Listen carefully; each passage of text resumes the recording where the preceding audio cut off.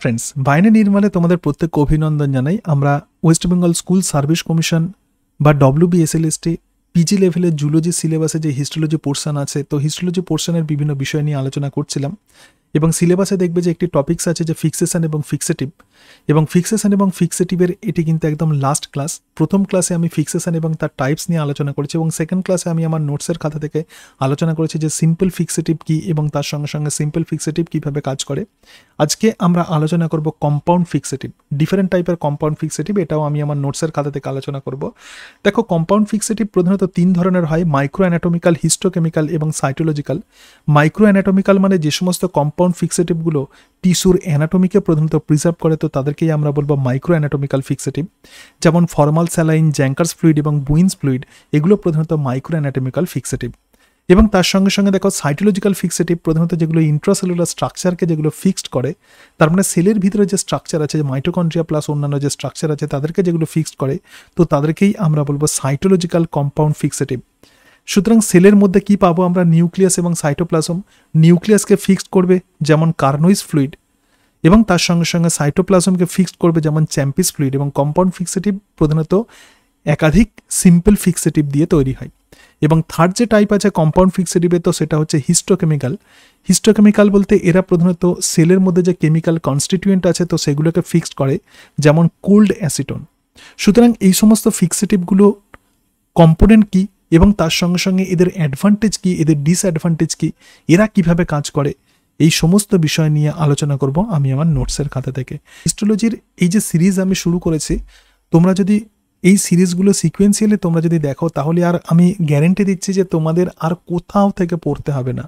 হিস্টোলজির যে বিভিন্ন পোর্শনগুলো যেগুলো জেনারেলি খুঁজে পাওয়া যায় না, বিভিন্ন টপিকসগুলো, তো সেগুলোই আমি এক্ষেত্রে তোমাদের সাথে আলোচনা করার চেষ্টা করছি। আগের ক্লাসে আমরা সিম্পল ফিক্সেটিভ সম্পর্কে আলোচনা করেছি, আজকে আমরা আলোচনা করব কম্পাউন্ড ফিক্সেটিভ। আমি আমার নোটসের খাতা থেকে এই বিষয়গুলো আলোচনা করছি। তাহলে দেখো, কম্পাউন্ড ফিক্সেটিভ ডিফারেন্ট রকমের হতে পারে। মাইক্রো অ্যানাটমিক্যাল হতে পারে, হিস্টোকেমিক্যাল হতে পারে এবং সাইটোলজিক্যাল হতে পারে। তো মাইক্রো অ্যানাটমিক্যাল যে সমস্ত কম্পাউন্ড ফিক্সেটিভ আছে, এই মাইক্রো অ্যানাটমিক্যাল কম্পাউন্ড ফিক্সেটিভ আমরা কাকে বলবো? দে প্রিজার্ভ অ্যানাটমি অফ টিস্যু, মানে টিস্যুর ভিতরে যে সমস্ত মেটেরিয়ালস আছে তো তাদেরকে প্রধানত প্রিজার্ভ করে। মাইক্রো অ্যানাটমিক্যাল যে সমস্ত ফিক্সেটিভ আছে, যেমন ফর্মাল, স্যালাইন আছে, জ্যাঙ্কার্স ফ্লুইড আছে এবং বুইন্স ফ্লুইড আছে, এর মধ্যে বুইন্স ফ্লুইড অত্যন্ত গুরুত্বপূর্ণ। নেক্সট যে টাইপের কম্পাউন্ড ফিক্সেটিভ আছে, তো সেটা হলো হিস্টোকেমিক্যাল। তো হিস্টোকেমিক্যাল এই কম্পাউন্ড ফিক্সেটিভ কি কাজ করে? Preserve chemical constituent of the sell, মানে সেলের মধ্যে যে সমস্ত রাসায়নিক পদার্থ আছে তো তাদেরকে প্রধানত এরা প্রিজার্ভ করে। যেমন এক্সাম্পল হচ্ছে কোল্ড অ্যাসিটোন। এবং সাইটোলজিক্যাল ফিক্সেটিভ আছে, তো সাইটোলজিক্যাল ফিক্সেটিভ সেলের ভিতরের স্ট্রাকচারকে তারা প্রধানত ফিক্স করে, তাহলে ফিক্সড ইন্ট্রামলিকুলার স্ট্রাকচার। দেখো, এই সাইটোলজিক্যাল ফিক্সেটিভ আর দুই ধরনের হয়, একটা নিউক্লিয়ার এবং একটা সাইটোপ্লাজমিক। তাহলে নিউক্লিয়ার যে সমস্ত মেটেরিয়ালস আছে তাদেরকে ফিক্সড করে যেটা, তো তারাই হলো নিউক্লিয়ার সাইটোলজিক্যাল কম্পাউন্ড ফিক্সেটিভ, যেমন কার্নোইস ফ্লুইড। এবং সাইটোপ্লাজমিক যে ফিক্সেটিভ আছে, যেমন চ্যাম্পিস ফ্লুইড, এরা কিন্তু সাইটোপ্লাজমিক ফিক্সেটিভ।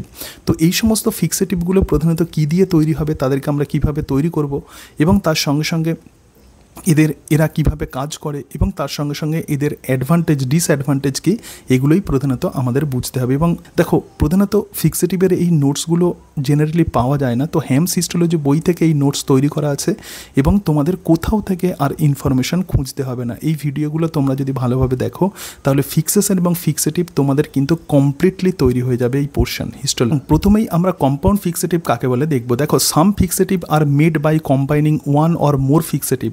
তাহলে কিছু কিছু ফিক্সেটিভ আছে যেগুলো এক বা একাধিক ফিক্সেটিভ দিয়ে তৈরি হয়, মানে কোনো ফিক্সেটিভ আছে, সিম্পল ফিক্সেটিভ আছে, তার সঙ্গে অন্য কোনো মেটেরিয়ালস আমরা অ্যাড করতে পারি এবং তার ফলে কম্পাউন্ড ফিক্সেটিভ তৈরি হয়। অথবা একাধিক ফিক্সেটিভকে আমরা একসঙ্গে ইউজ করতে পারি এবং সেই কারণের জন্যই কি হচ্ছে, এই কম্পাউন্ড ফিক্সেটিভ এই কারণের জন্যই অ্যাডভান্টেজিয়াস, কারণ আমরা দেখেছিলাম যে সিম্পল ফিক্সেটিভে কিছু কিছু ডিসঅ্যাডভান্টেজ আছে।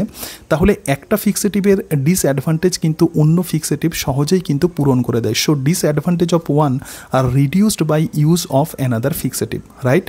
তো এই কারণের জন্য এই কম্পাউন্ড ফিক্সেটিভ ইউজ করাটা বা ব্যবহার করাটা হিস্টোলজিতে অনেক বেশি বেনিফিশিয়াল হয়। তো এক্ষেত্রে প্রথম টাইপের যে ফিক্সেটিভ আছে তো সেটা হলো micro anatomical fixative. Micro anatomical fixative preserve anatomy of tissue, মানে টিস্যুর অ্যানাটমিকে এরা প্রধানত প্রিজার্ভ করে, টিস্যুর মধ্যে যে স্ট্রাকচার আছে সেই স্ট্রাকচারগুলোকে প্রধানত এরা প্রিজার্ভ করে। তো এক্ষেত্রে মাইক্রো অ্যানাটমিক্যাল যে সমস্ত ফিক্সেটিভ আছে, প্রথম হচ্ছে 10% ফর্মাল স্যালাইন। তো 10% ফর্মাল স্যালাইন কীভাবে তৈরি করা হয় দেখো, কম্পোজিশন ফর্মাল ডিহাইড থেকে 40%, তোমরা জানো যে ফর্মাল ডিহাইড এক রকমের সিম্পল ফিক্সেটিভ, তাহলে 100 মিলিলিটার জলে আমরা 40 মিলিলিটার আমরা প্রধানত ফর্মালডিহাইড আমরা দেবো, তাহলে এই 40% ফর্মালডিহাইড 100 ml নেওয়া হয়, রাইট। নেক্সট NaCl কত, 9 গ্রাম, তাহলে 100 ml ফর্মালডিহাইডে অবশ্যই 40%, ঠিক আছে। সুতরাং NaCl দেবো 9 গ্রাম এবং ডিস্টিলড ওয়াটার দেবো 900 মিলিলিটার। দেখো এই কম্পোজিশন তোমাদের মনে রাখতে হবে না, শুধুমাত্র আমি বোঝানোর জন্য লিখেছি এবং তার সঙ্গে সঙ্গে ইনফরমেশান যাতে অন্য কোথাও থেকে কালেক্ট করতে না হয়, তো সেই জন্যই এই কম্পোজিশন প্রধানত লেখা আছে। দেখো এই ফর্মাল স্যালাইন কীভাবে ইউজ করা হয়, তাহলে mostly used fixation of material from central nervous system and general post mortem tissue, মানে কোনো হয়তো কেউ মারা গেছে, তাহলে সেই মারা যাওয়া কোনো টিস্যু থেকে টিস্যুর যখন ফিক্সেশনের প্রয়োজন হয়, তাকে যখন প্রিজার্ভেশনের প্রয়োজন হয়, তখনই প্রধানত এই ফর্মাল স্যালাইনকে ইউজ করা হয়। এবং periods of fixation require 24 hours, তার মানে সেই টিস্যুকে আমরা 24 ঘন্টা আমরা ফর্মাল স্যালাইনে রেখে দেবো। Can fix large specimen from the dead body, তাহলে পোস্টমর্টেম করার সময় কোনো বড় স্পেসিমেন, ডেড বডি থেকে কোনো বড় স্পেসিমেন নিয়ে এই ফর্মাল স্যালাইনে প্রধানত প্রিজার্ভ করা হয়। ডিসঅ্যাডভান্টেজ কি, এরা কিন্তু স্লো ফিক্সেটিভ, মানে অনেকটা সময় লাগে, and may cause formation of formalin pigment in the tissue containing the blood. এরকম হয় অনেক সময় ডেড বডি থেকে যখন আমরা কোনো টিস্যুকে আইসোলেট করব, তখন সেই টিস্যুর মধ্যে হয়তো ব্লাড থেকে যেতে পারে, তাহলে এরকম ব্লাড থেকে যাওয়া, মানে দেখো সম্পূর্ণরূপে তো পরিষ্কার করা সম্ভব হবে না, তাহলে যদি কোনো রকমভাবে ব্লাড থেকে যায়, তখন কিন্তু এই ফর্মাল স্যালাইন ইউজ করলে এই জায়গাতে কিন্তু ফরমালিন পিগমেন্ট তৈরি হয় এবং মাইক্রোস্কোপে যখন আমরা দেখব তখন সেটা কিন্তু আমাদের মিসলিড করতে পারে এবং এটাই কিন্তু এদের ডিসঅ্যাডভান্টেজ। সেকেন্ড টাইপের যে কম্পাউন্ড ফিক্সেটিভ আছে সেটা হচ্ছে 10% বাফার্ড নিউট্রাল ফরমালিন। 10% বাফার্ড নিউট্রাল ফরমালিন, এর কম্পোজিশন কি, সোডিয়াম ডাইহাইড্রোজেন ফসফেট 3.5 গ্রাম নেওয়া হয় এবং তার সঙ্গে সঙ্গে ডাইসোডিয়াম হাইড্রোজেন ফসফেট 6.5 গ্রাম নেওয়া হয়, তার সঙ্গে সঙ্গে ফর্মালডিহাইড 40% নেওয়া হয় 100 ml এবং ডিস্টিলড ওয়াটার নেওয়া হয় 900 ml। কীভাবে ইউজ করা হয় দেখো, prevent formation of formalin pigment, মানে প্রথম ক্ষেত্রে আমরা যেমন দেখছিলাম যে 10% ফর্মাল স্যালাইন যেরকমভাবে ফরমালিন পিগমেন্ট তৈরি করছিল, কিন্তু এরা কিন্তু সেই ফরমালিন পিগমেন্ট তৈরি করে না। এবং preservation and storage of surgical postmortem and research specimen, তাহলে প্রধানত এই 10% বাফার্ড নিউট্রাল ফরমালিনকে আমরা প্রধানত সার্জিক্যাল অথবা পোস্টমর্টেম অথবা রিসার্চ যে সমস্ত স্পেসিমেনকে নিয়ে পরবর্তীকালে রিসার্চ করা হবে, তাদেরকে ফিক্সেশন করার জন্য প্রধানত এই 10% বাফার্ড নিউট্রাল ফরমালিন। থার্ড টাইপের যে ফিক্সেটিভ আছে তো সেটি হলো হেইডেনহিয়ান সুজা ফিক্সেটিভ। দেখো হেইডেনহিয়া সুজা ফিক্সেটিভ প্রধানত ইউজড ফর বায়োপসি। কোনো একটা টিস্যুর যখন বায়োপসি করা হয়, ধরো কারোর লাংস কোনো ক্যান্সার হয়েছে, তাহলে সেই লাং ক্যান্সার থেকে একটা টিস্যুকে আমরা কালেক্ট করলাম এবং করার পরে সেটাকে কিন্তু প্রিজার্ভেশন করতে হয়, তাহলে বায়োপসি করার জন্য প্রধানত এই হেইডেনহাইন সুজা ফিক্সেটিভকে ইউজ করা হয়। এবং এই হেইডেনহিয়া সুজা ফিক্সেটিভের এটাই ইউটিলিটি যে মিনিমাম শ্রিঙ্কেজ, মানে টিস্যুকে শ্রিঙ্কেজ করে না এবং তার সঙ্গে সঙ্গে ব্রিলিয়ান্ট ইন স্টেনিং। ফিক্সেটিভের পরে যখন আমরা স্টেন করব, খুব সুন্দরভাবে সেই স্টেনকে বোঝা যায়। তো এই হেইডেনহিয়ান সুজা ফিক্সেটিভ প্রধানত তার কম্পোজিশন কি দেখো, এইটাই তোমাদেরকে মাথায় রাখতে হবে যে বায়োপসির জন্য কোন ফিক্সেটিভ আমরা ইউজ করব। দেখো মার্কিউরি ক্লোরাইড 45 গ্রাম, NaCl 5 গ্রাম এবং ট্রাইক্লোরো অ্যাসিটিক অ্যাসিড 20 গ্রাম, glacial acetic acid 400 ml, formaldehyde 40% 200 ml এবং ডিস্টিল ওয়াটার 800 ml দিয়ে এই ফিক্সেটিভ তৈরি করা হয়। নেক্সট যেটা আছে তো সেটা হচ্ছে বুইন solution. This is very very important, বুইন্স solution.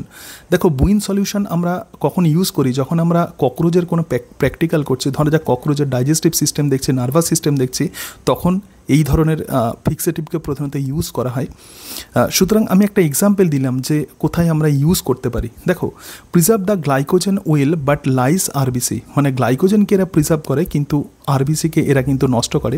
এবং recommended for gastro intestinal tract biopsy, তাহলে ডাইজেস্টিভ সিস্টেমে যদি কোনো ক্যান্সার এরকম যদি সাসপেক্ট করা হয়, তাহলে এই বুইন্স ফ্লুইডকে প্রধানত ইউজ করা হয় ফিক্সেটিভ হিসেবে, অথবা অ্যানিম্যাল এমব্রায়োর কে প্রিজার্ভ করার জন্য অথবা এন্ডোক্রাইন গ্ল্যান্ডকে প্রিজার্ভ করার জন্য বুইন সলিউশন আমরা ইউজ করতে পারি।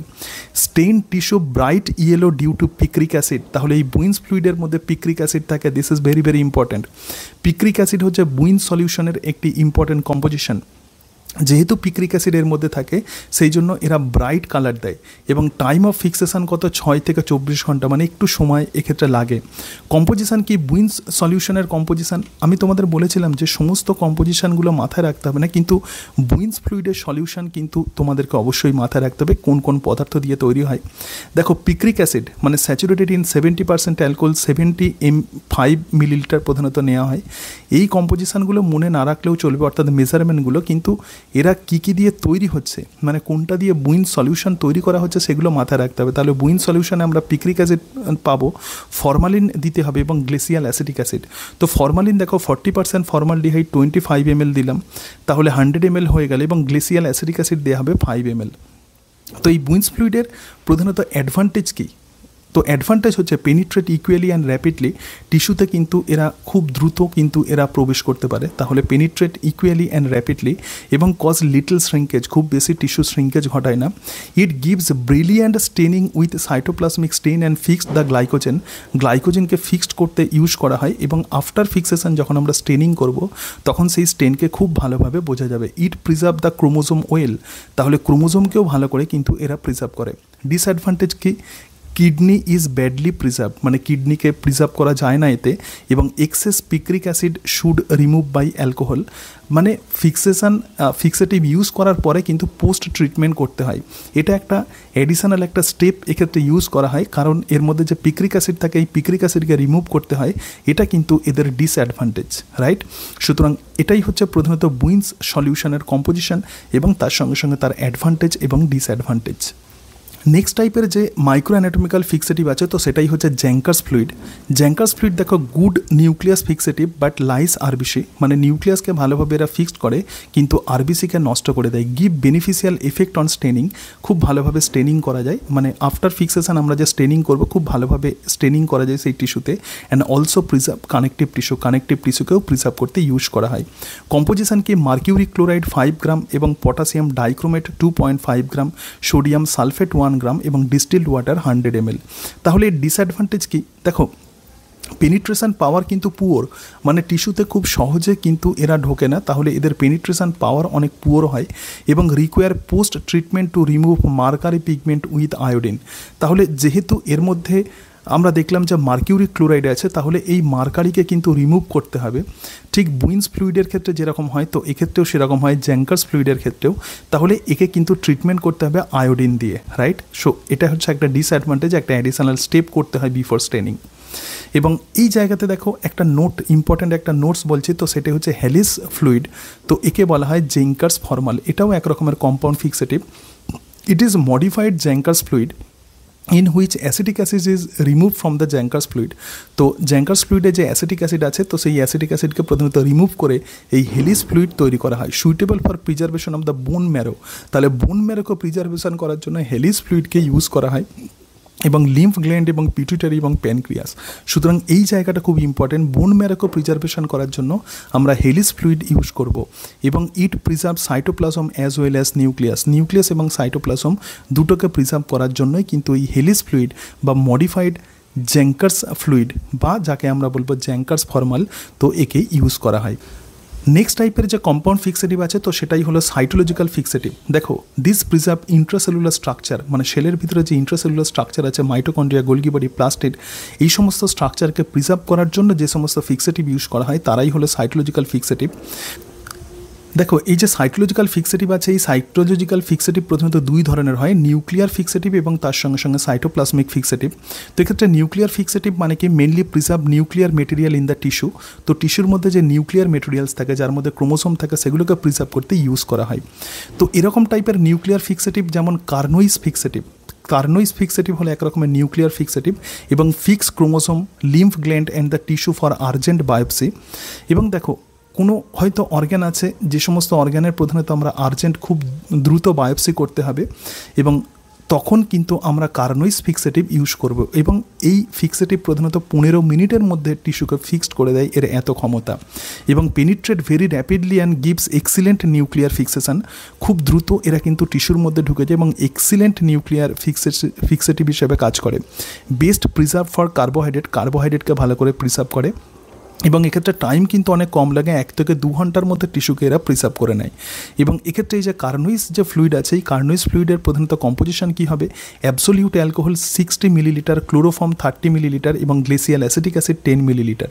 ডিসঅ্যাডভান্টেজ কি, long duration of fixation causes excessive shrinkage. যদি অনেকক্ষণ যদি আমরা টিস্যুকে যদি এর মধ্যে রেখে দিই তাহলে কিন্তু শ্রিঙ্কেজ ঘটিয়ে দেবে এবং ডিস্ট্রয় আরবিসিকে নষ্ট করে দেয়। এরপরে সেকেন্ড টাইপের যে নিউক্লিয়ার ফিক্সেটিভ আছে, তো সেটি হচ্ছে ক্লার্কস ফিক্সেটিভ। তো ক্লার্কস ফ্লুইড তো used for cell culture and chromosomal analysis, মানে সেল কালচারে প্রধানত এই ক্লার্কস ফ্লুইডকে ইউজ করা হয়। Rapid good nuclear fixation and also good for preservation of cytoplasmic content. Composition কি, অ্যাবসোলিউট অ্যালকোহল 75 মিলিলিটার এবং গ্লেসিয়াল অ্যাসিডিক অ্যাসিড 25 মিলিলিটার। খুব বেশি কম্পাউন্ড দিয়ে এটা তৈরি হয় না, দুটো কম্পাউন্ড দিয়ে তৈরি হয়, অ্যাবসোলিউট অ্যালকোহল এবং গ্লেসিয়াল অ্যাসিডিক অ্যাসিড, রাইট। সুতরাং ক্লার্কস ফ্লুইড, এটা মাথায় রাখবে যে ক্লার্কস ফ্লুইড প্রধানত এক্ষেত্রে ফিক্সেশন করা হয় কিসের জন্য, প্রধানত এটা বিভিন্ন রকমের সেল কালচারে প্রধানত ইউজ করা হয়। This is very very important. Clerks fluid প্রধানত সেল কালচারে ইউজ করা হয়। নেক্সট যে সাইটোলজিক্যাল ফিক্সেটিভ আছে, তো সেটা হলো cytoplasmic fixative. They preserve the cytoplasmic material of the tissue, এবং এই সাইটোপ্লাজমিক মেটেরিয়ালকে প্রিজার্ভ করার জন্য যে ফিক্সেটিভ ইউজ করা হয়, তো সেটাই হলো চ্যাম্পিস ফ্লুইড। এবং এই চ্যাম্পিস ফ্লুইড হচ্ছে unstable and should be prepared the fresh before use. মানে কি, তৈরি করে রাখলে এটা হবে না, মানে যখন এটাকে আমরা ইউজ করব সেই সময়ই কিন্তু একে তৈরি করতে হয়। এবং preserve mitochondria, fat, yoke and lipid, মানে মাইটোকন্ড্রিয়া, ফ্যাট, ইয়ক এবং লিপিডকে প্রিজার্ভ করে। এবং tissues must be washed overnight after fixation.